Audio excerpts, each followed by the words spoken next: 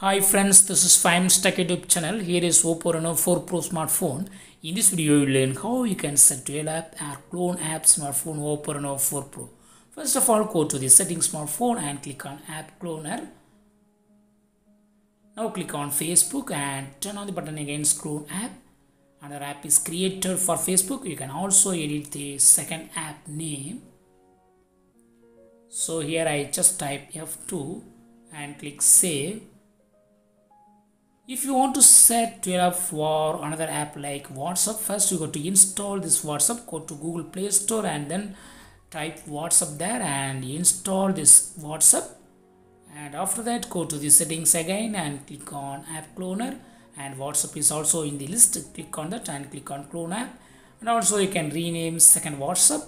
So in this way you can easily create two apps of the same app, and then you can sign in into two accounts of the same app like Facebook and WhatsApp without signing out of each one. So you can use two apps at the same time on your phone. That's all friends. Thanks for watching. Bye.